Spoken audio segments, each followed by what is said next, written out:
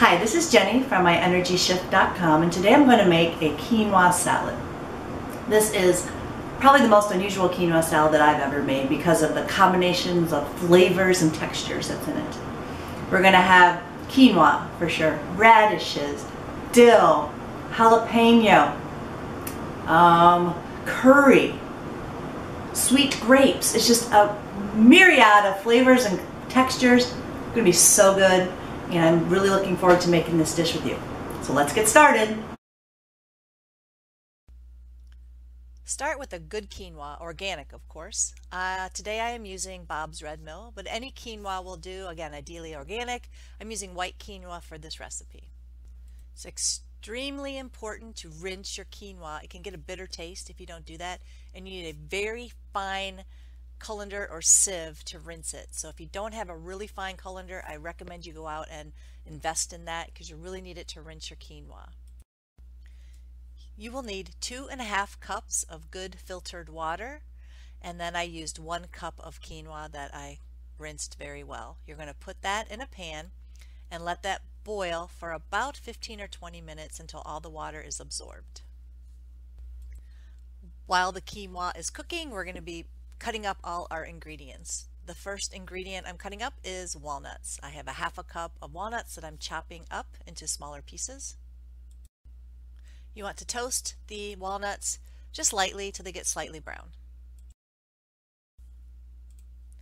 The recipe calls for 2 cups of seedless grapes cut in half. I happen to use red and green.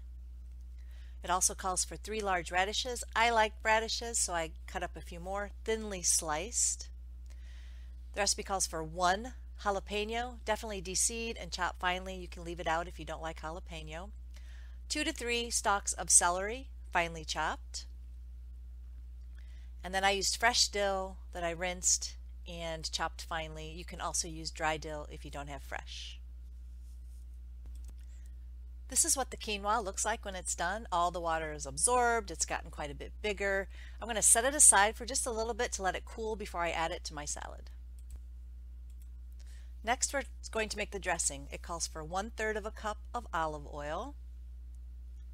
You want 1 clove of garlic or 1 teaspoon of garlic if you use the minced garlic like I have here. You want 1 teaspoon of a coarse salt, 2 teaspoons of curry powder, 3 tablespoons of white wine vinegar, and some ground pepper. And you just mix that all up in a bowl and get ready to, we're going to get ready to assemble our salad.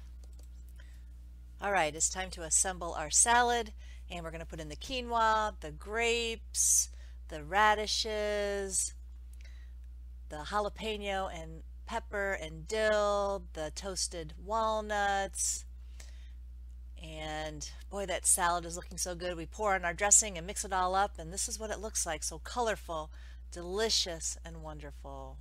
Alright, time to eat the salad. I just want to point out how colorful this salad is. Put color on your plate and it's going to be more healthy. Okay, so let's see. It's had plenty of time to chill.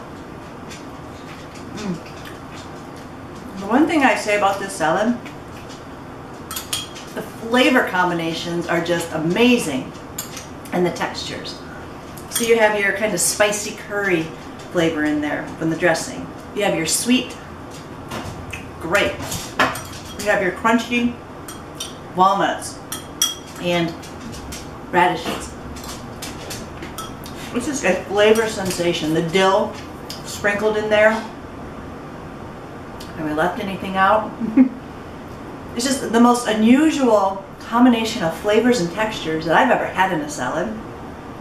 And you got that wonderful quinoa that adds protein and just some really good, the whole thing's full of fiber. You know, people's diets do not have enough fiber in it because they don't need enough plants. Plants give us fiber. There's absolutely no fiber in meat. So if you're looking for fiber, don't grab a hamburger. You need veggies. So, wonderful salad.